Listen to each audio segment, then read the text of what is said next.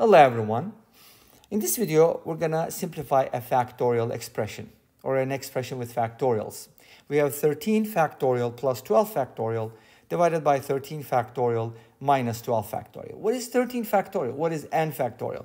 Well, n factorial is basically a product. You start with n and then you just keep going down until you reach 1. So 4 factorial would be 4 times 3 times 2 times 1, which is equal to 24.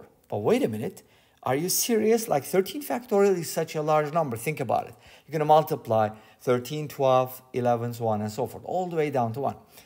Even 5 factorial is 120, and 6 factorial is 720. 7 factorial is 5040. They grow really quickly. So 13 factorial is such a large number that we shouldn't really evaluate. And what is the point, right? I mean, a calculator can do it, but we're going to take a smarter approach. And here's how it goes.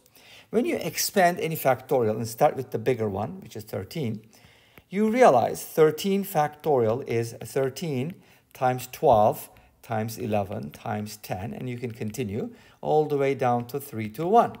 But wait a minute, isn't this part another factorial?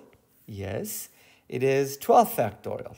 So 13 factorial can be written as 13 times 12 factorial. Factorials have this interesting property. So now we can write 13 factorial as 13 times 12 factorial and 12 factorial as 1 times 12 factorial, because that's what it is. And again, the same thing. And now 12 factorial is a common factor. So why don't we just factor it out?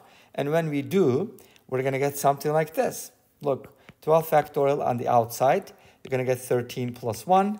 And here, wait a minute. Yes, okay. And here, you're going to get 12 factorial times 13 minus 1. Beautiful. 12 factorial cancels out. 13 plus 1 is equal to 14. 13 minus 1 is equal to 12. And you can simplify this. The final answer is just going to be 7/6. And that's it. Bye-bye.